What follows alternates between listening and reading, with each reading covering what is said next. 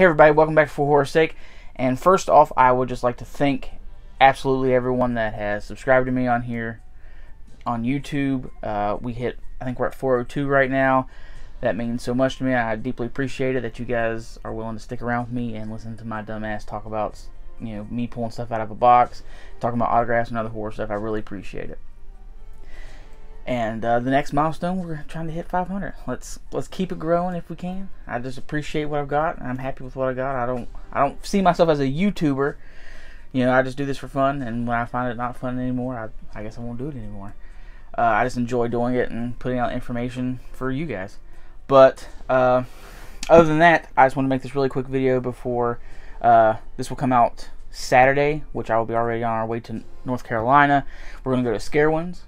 I think it's tonight, which is Friday the 17th, is their opening night for Scare Ones. And then we'll be going Saturday. And I'll be doing a video of the Scare Ones and all their stuff like that. So look forward to that. But I got this in before we left. This massive box. I opened it because I was excited. I did a trade with Cody Hunt. And I had an extra Nev Campbell. He got some stuff from the Night Before Christmas box that he did not want. So I absolutely jumped on it, and I was like, hey, I have this extra Nev Campbell if you're interested.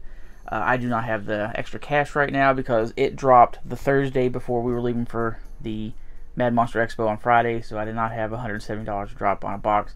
And I wasn't sure I'd get exactly what I wanted, so I kind of traded for what I wanted.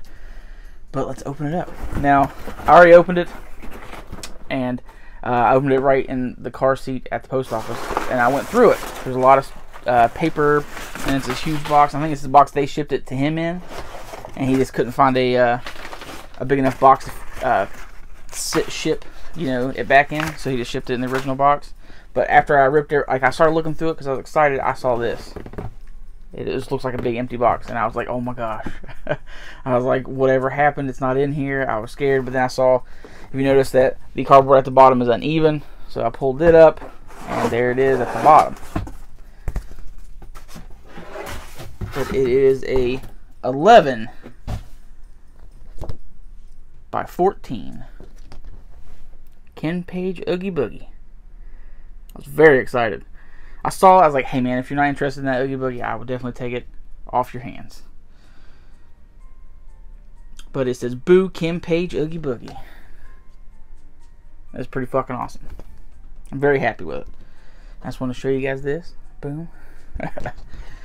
And that's it. I just wanted to show you guys the new autograph that's in the collection, and also say thank you guys very much, and I really appreciate you guys.